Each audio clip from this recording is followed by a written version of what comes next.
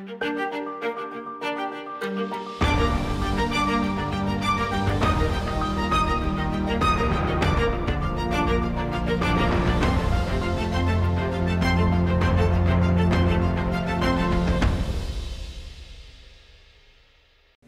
good day to you. It is December the 17th, 2020, and I hope you're having a great day wherever you happen to be. And hopefully you're getting your Christmas shopping done. So, even though it's a COVID kind of Christmas, there are those people in your life, such as my daughter, who still expect Christmas presents on time. So just throwing it out there for you to consider. Now, if this is your first time ever listening to Search for Signs, I do want to thank you and welcome you. We have over 300 videos where we talk about Maitreya and the Masters of Wisdom. We take a deeper look at who and what Maitreya is and why are the Masters returning now to the everyday world during this tumultuous yet historical time.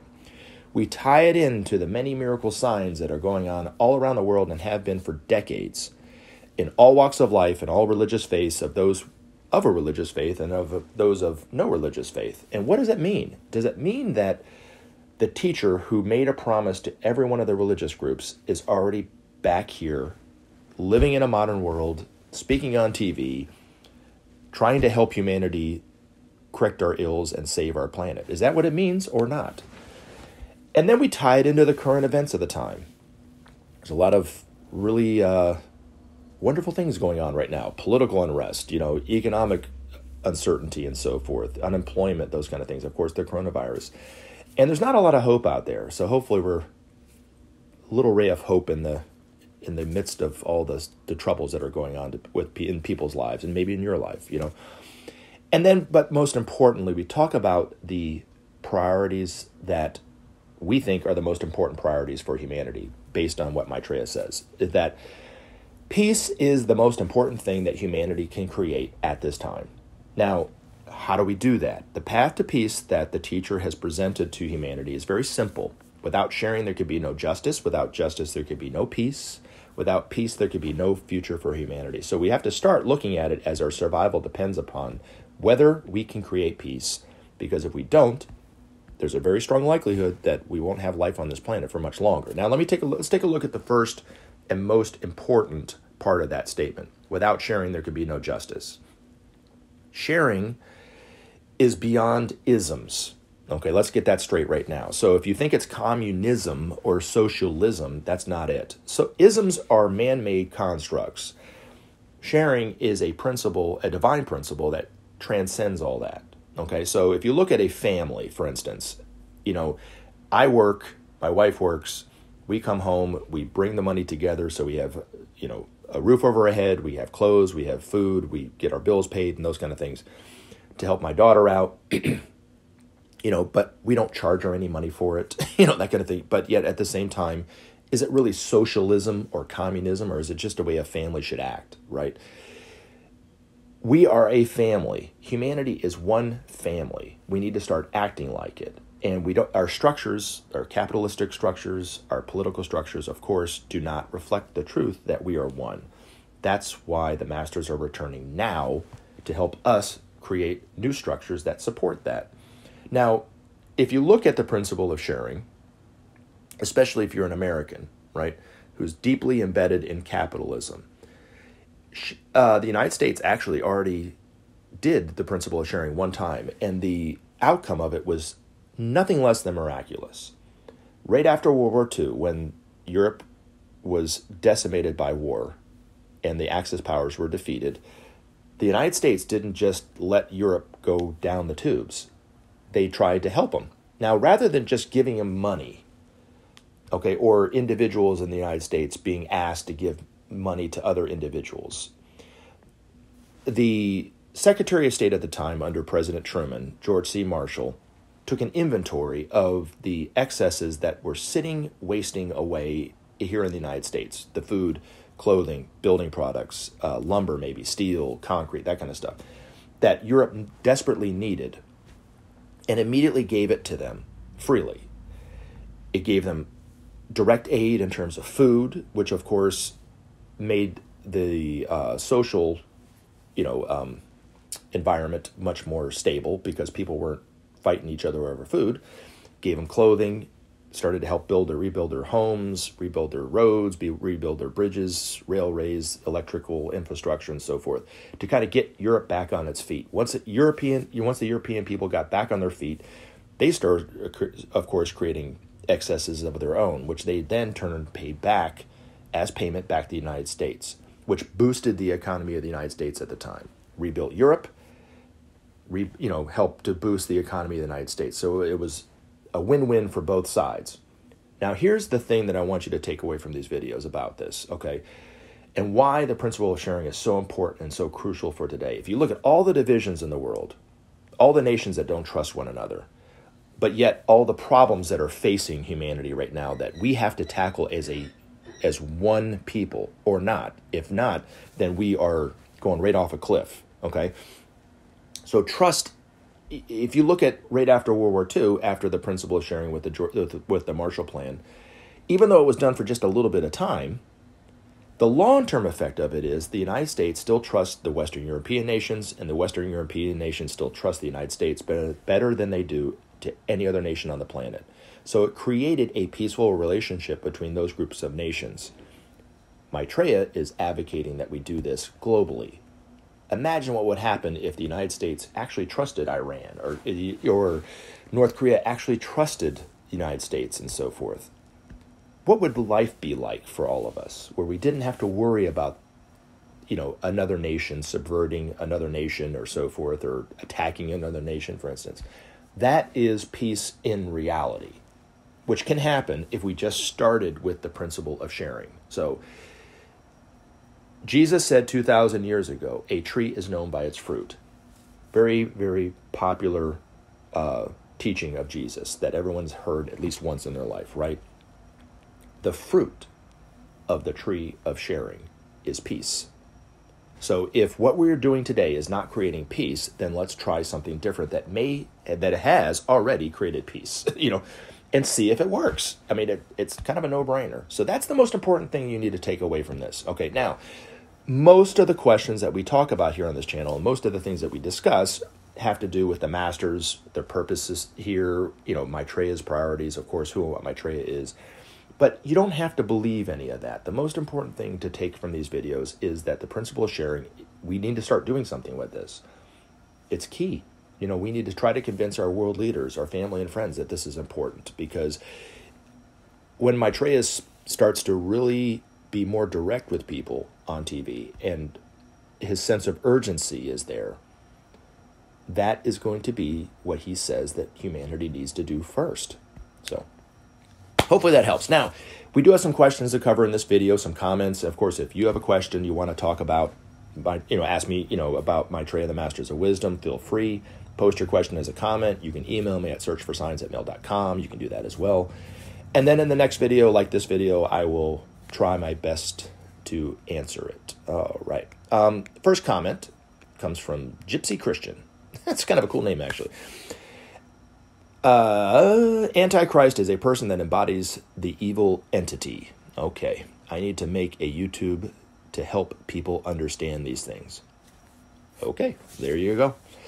So if you're interested in who and what the Antichrist is for this person, well then go to Gypsy Christian and in the future and listen to the videos that they make. So hopefully that helps. All right. Next comments and question come from the same person. Christians exposing the New World Order. I was wondering if you have ever read the book by Constance Cumbey called The Hidden Dangers of the Rainbow. If you haven't, you really need to read it. She met Benjamin Creme at one time. I also wonder what your plumb line for truth is. Is it your own conscience or just what Benjamin Creme said?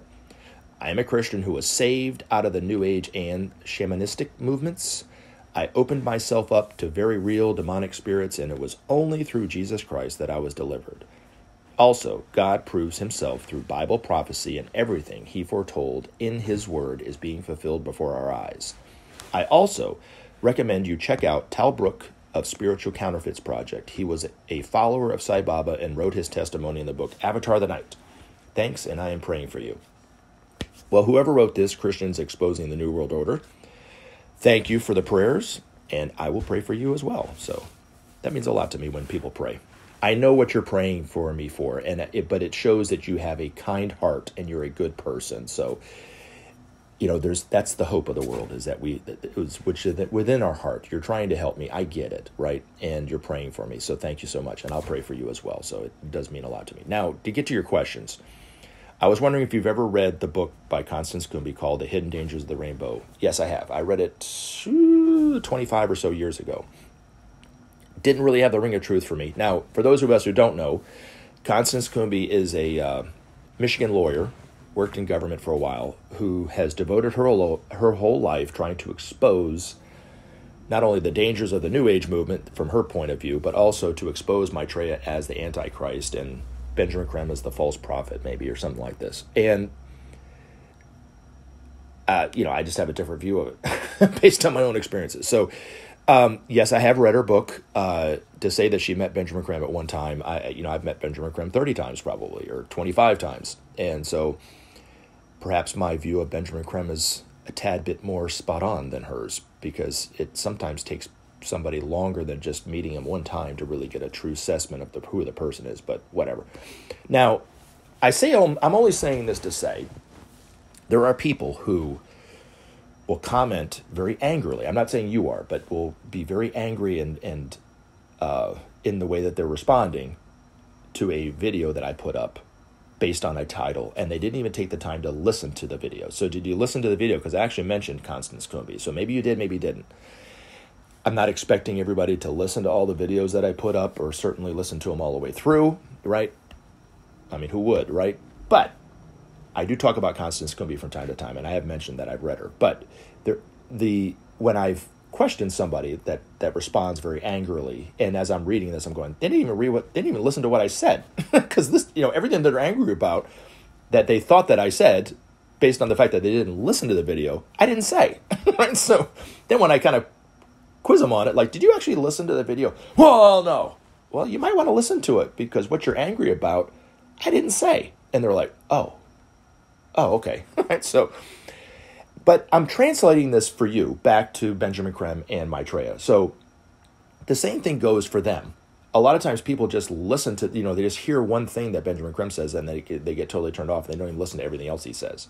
Or they don't even listen to what Maitreya's written, what was written down, what Maitreya said through his associate and through Benjamin Creme, especially his priorities. So I found in my life, the older I get, a truism of humanity, of human nature, I guess is a better way of saying it, is when somebody is very fundamental in their view of something.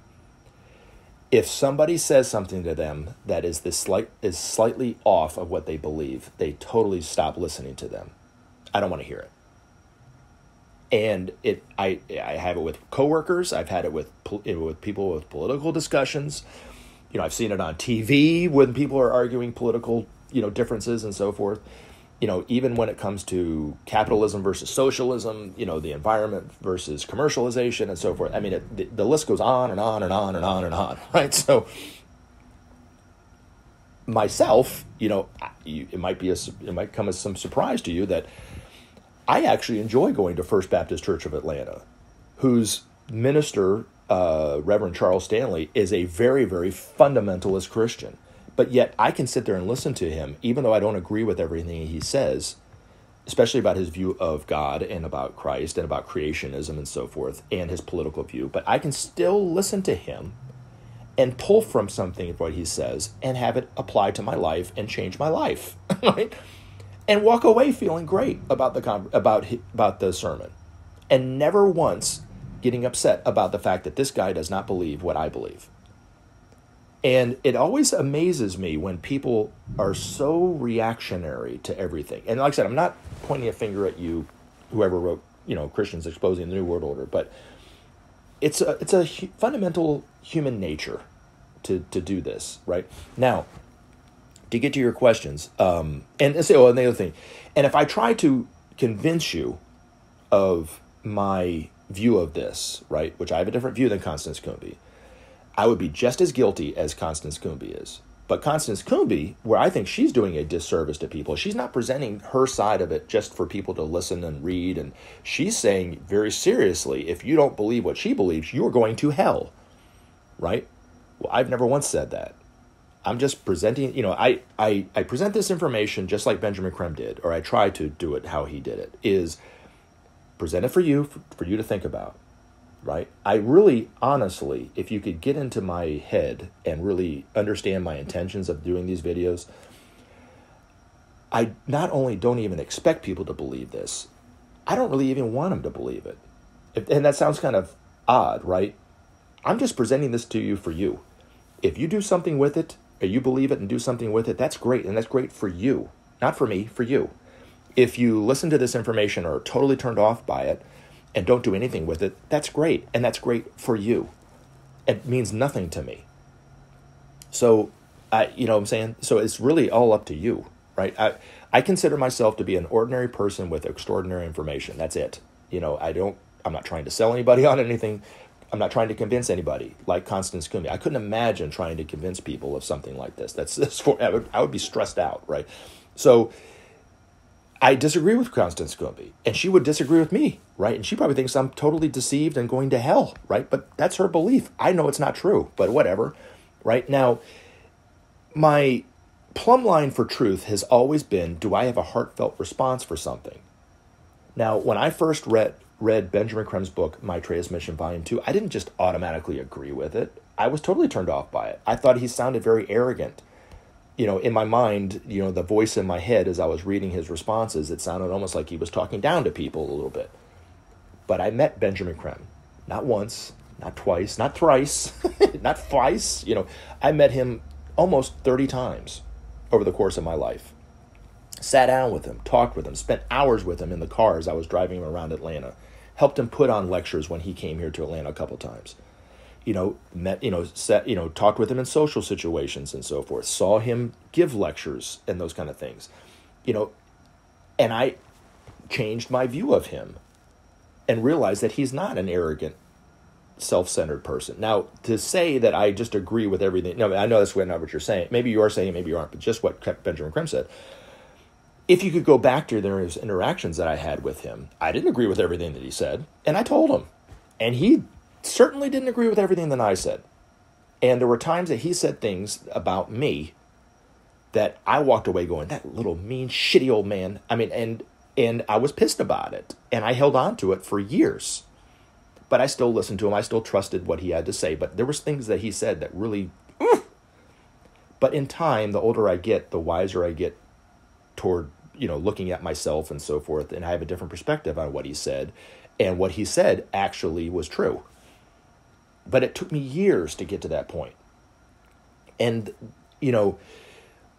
he was a very, very loving person, but he had tough love. He was a tough cookie. He was not a soft, kind of gentle person. He didn't pull punches a lot of times, but a lot of times he did. I would see him interact with some of the most most illusioned people that were so self-centered and so forth, but yet he would treat them with kid gloves sometimes. Other people, he would punch them right in the face verbally, right? So it's just what they needed. His teaching was very flexible. He wasn't a one teacher, fits all kind of person. It's what the person needed. And what I needed apparently was a pop over the head a few times. But it was uncomfortable, right? So, but yes, that's my plumb line for truth. And then if you're to look at, and I'm in danger of sounding defensive when I say this, but I've had experiences with Maitreya that lead me to believe that there's a lot of truth to what he's saying about Maitreya. But it's not important to me. Those are experiences that have helped solidify my own faith in these experiences, right? But the most important thing that I look at in this information is the need for peace. I want a future for my child, and I want a future for my child's child, and so forth and so forth and so forth. I don't believe the world is going to end when Jesus comes back. I never have. That is, in my mind, is an illusion that Christians have. So they're waiting. They can't wait for the world to end. What if you're wrong? What if the world isn't supposed to end? What if that's just a symbol for the end of an age, but yet there's a beginning age coming, and you're waiting for the world to end, and you're not helping anybody else out, and you're not helping eliminate the evil of hunger and starvation? What if it's your job here on this planet to do it? I can't imagine Jesus or God or anybody just sitting back idly on their hands and doing nothing while people are suffering. Jesus was an example of helping to end suffering. Why not do it today? Right? I'm just throwing it out there too. But anyway, now in terms of your opinion of the New Age movement, I with the exception of demonic spirits, I agree with it. I think that most of what people talk about when it comes to the quote-unquote New Age movement is a bunch of garbage. That's why it doesn't have the ring of truth for me. People bring up people all the time. Do you know this person? Have you read this book? No. You know what I'm saying? What about this person who claims to channel this master or claims to channel Maitreya? No, there's not a lot of truth to it for me. I don't make great strides in telling them how wrong they are for thinking that, but no, it's not for me. What has the ring of truth for me is listening to Benjamin Creme speak about Maitreya and also reading Benjamin Creme's master's articles. Definitely has a ring of truth for me because there's a lot of truth to it. But, that everyone has to come up on that information and that truth for themselves at some point. Now, it's also not for me to try to convince you of that. Just, be a Christian. But be a Christian, be a fundamentalist Christian who wants peace. Be a fundamentalist Christian who wants to end hunger. Why not? And if you're right, and the world does end, and Jesus comes back, well then shoot, you've saved people and helped save the suffering of your fellow brothers and sisters. Now, I challenge you to think about this, and this is something for anybody that's a fundamentalist Christian, is have you ever been face-to-face with poverty? Like abject poverty. I'm not talking about poor here in the United States. I'm talking about abject poverty. Somebody who has zero, nothing, nada. Maybe even starving. And if they're starving to death even, imagine, just if you can, just in your mind, trying to convince somebody to be a Christian at that moment in time. Is it going to work? Or even talking about Jesus, is that going to help them? I don't even think they're going to listen to you. But if you had a little bit of food and you gave them a little bit of your food to them to eat, they would view you as an angel come down from heaven. So Maitreya says you can't talk about God. You can't show somebody what God is when they're dying of hunger. They won't hear you. So anyway, just something to think about. But yes, I can see where you're coming from with the New Age movement. Now, lastly, I do want to say this. You talked about my plumb line of truth. I'm going to swing back up to that. Okay. When I've had experiences with Maitreya, and I talk about them, I know they happened. And so, for instance, I'll give you an example. Back in February, I was working on the side of my house, and I was up on a very tall ladder, and the ladder started to tilt and fall, and I went right toward the concrete driveway. I was headed nearly head first toward it. Can you imagine? Now, at the minimum, I would have been bumped, bruised, and cut. On the other extreme, which is a very strong likelihood, I could have died. And anything in between, I could have been paralyzed from the neck down to, have a broken arm to being blood, But as I was falling, I was cussing. I'm sorry, I was. I can admit when I did something. But the only thing I could call out to was Maitreya. And that's all the time I had. I started cussing as it was falling, and once I fell, the only thing I could think of was Maitreya. And I went, Maitreya, and I called him out. I yelled out Maitreya. And then once I did, I very slowly, very gently got laid on the concrete, like a baby being laid into the cradle. I laid there for a minute in disbelief of what happened. I didn't even scuff my jeans up. And I was like, oh my God, what just happened here? And then I got up. There was nobody around to prove it or verify it. I have no video of it. I wasn't taking a selfie as it happened. Nothing. This is for me, right? You can believe it or not, but it did happen. So when I share this information with people about these experiences that are sometimes crazy experiences with these masters, in my mind, they prove his existence as being the one awaited by all the world's religions. But don't think for 1 second that there are times in my life when I'm driving down the street and I'm by myself and I think about that and I go, are you nuts? Did that even happen? And then I go, yeah, it did. It happened. But I can't imagine how crazy it sounds to people who have no reference to this. So, but yet, in my own conscience and my own experience, they did happen. So Like that person who was talking about, he wants to start a YouTube channel about the Antichrist. Whatever. You know what I'm saying?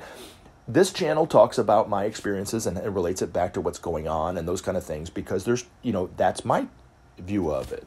You right? So, but don't think for, like I said, don't think for 1 second. There are moments in my life when I think about the experiences that I had with Maitreya that are so out of this world almost that I go, wow, did that even happen?